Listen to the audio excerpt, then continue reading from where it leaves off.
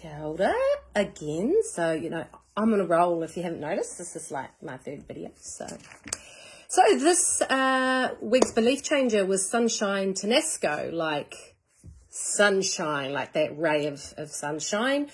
She's First Nations. I hope I'm saying this right. Nsobi is her tribe. And she's from Canada in the central eastern part there. She has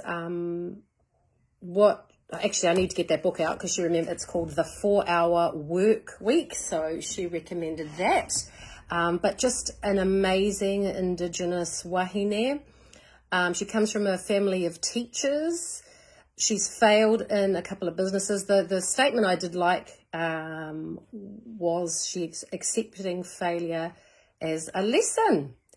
Definitely wairoa-led, and throughout her kōrero was, you know, she just didn't give up, never give up.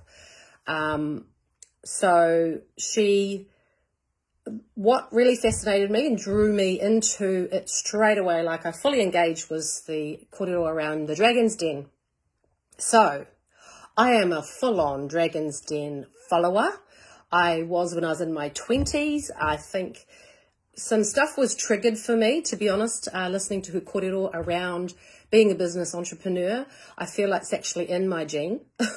My mum has an upholstery business, so it also reminded me of stuff that I would just dabble with, you know, like I dabbled with so much fashion stuff or, you know, wanting to sell stuff, and it sounds like that's what she did as well. Just, you know, having an idea and having a go of it, no matter what, you know. She also just loved the fact that she uplifts her people.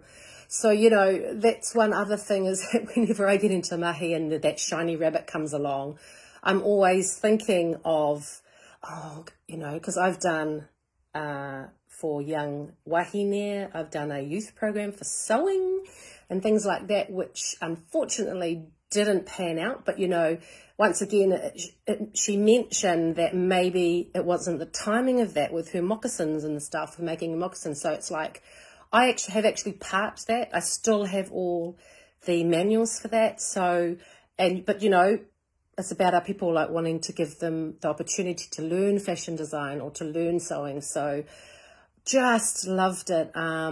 You know, I ended up writing down all those ideas that I had that didn't work or I hadn't quite got to. So just putting that business entrepreneur hat on was thanks to Sunshine. So yeah, really, really loved her bubbly energy, and, you know, was just really great, the kōrero on Sunday night. So I'm looking forward to the next one. Ka kite anō.